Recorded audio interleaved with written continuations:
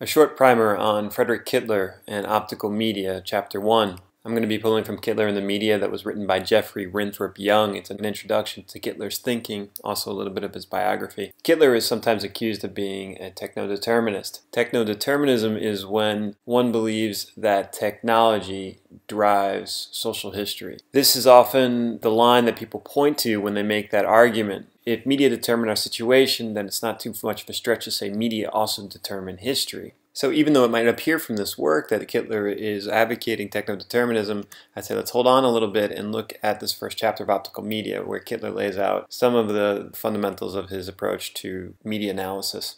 So Kittler here, right in the opening, says, I like McLuhan. I agree with McLuhan. What Kittler likes about McLuhan is that McLuhan draws attention to the technical sense of media studies and media analysis.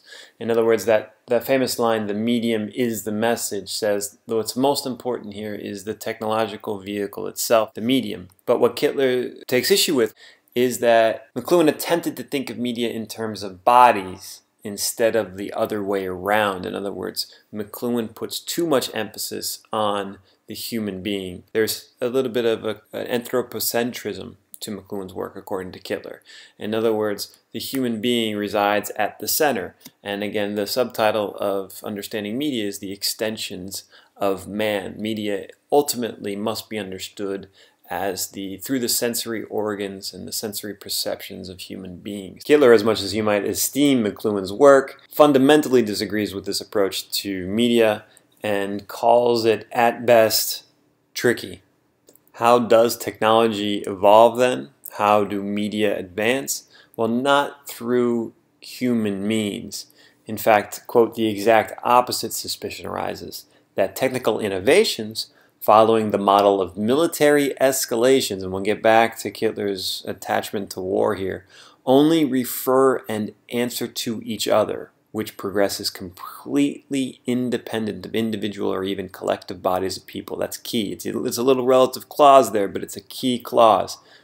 So let's go back to a slide from the McLuhan primer. This was a slide depicting the numbness that can arise when human beings don't recognize or take full account of their extensions with technology. Then this was McLuhan's hopeful vision that humans would strike an equilibrium with technology. For Kittler, it's all in the other direction. There is no equilibrium. Technology extends into us. Oh, so you say, well, wait a minute, let's go back. Look, he is a determinist. Media determine our situation. Technology extends into us.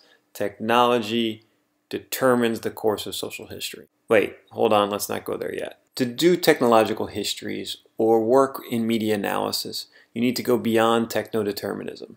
It is more than simply human extensions. It is more than thinking about technology as simply mass media, television, radio, cinema. It is more than simply the invention, although Kittler is interested in how these technologies were invented in the early stages. He warns not to get too wrapped up into the cult of individual genius.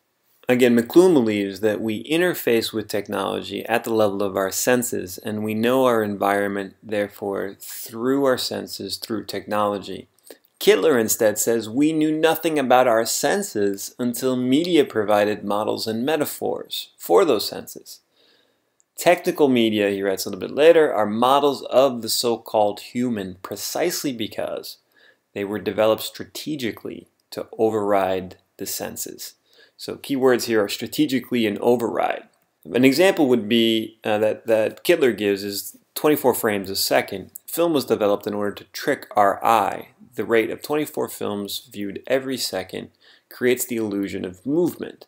This overrides our visual sense, and we can no longer distinguish the single thing. This has come into the news again lately with The Hobbit and the release at 48 frames per second. The act of watching a film at 48 frames a second is disconcerting. Cognitively speaking, we're used to our visual sense being tricked in a specific way. We're not used to it being overridden to this degree.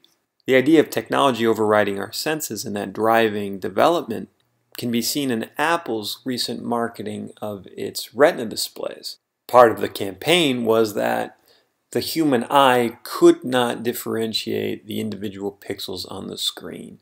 It had, in a sense, superseded the capacities of our human organs. Therefore, for Kittler, technology and the senses operate on this adversarial level. They're enemies. The chapter proceeds after making this argument to talk about Greeks, Lacan, and war. And it's this last element, war, that I want to touch on. War for Kittler plays into technology in two ways, and I'm taking this from Winthrop-Young. The first way is as a motor. In other words, war drives technological advancement, technological innovation, and technological investments. The other way is as a model. And just as war is adversarial, or to use a word from our discussion of Walter Ong, war is built on agonistic relationships, one group versus another group. Just as technology is in an agonistic relationship for Kittler with the senses, and technologies are in adversarial relationship with other technologies. We can go back to Apple again for another example. Its current relationship with both Google and Samsung continue to drive it forward.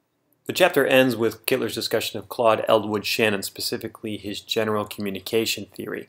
Step number 1, a data source generates a message.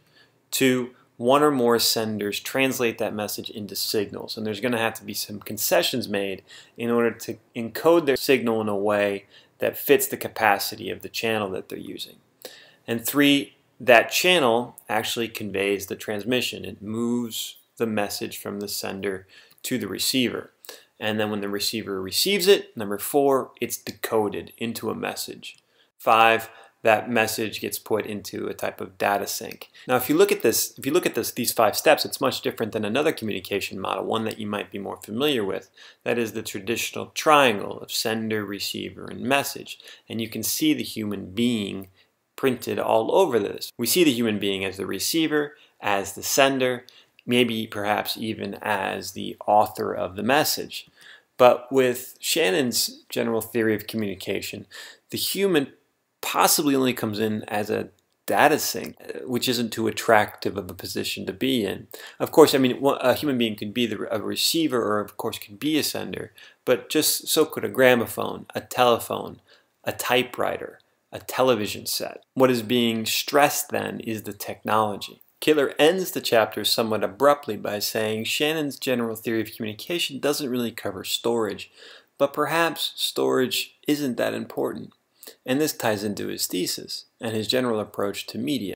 Storage brings us back to the importance of content, of connotation, of denotation, of what that message might mean. By throwing out the issue of storage, we focus completely on transmission. The message sent is never as important as the message that will come next.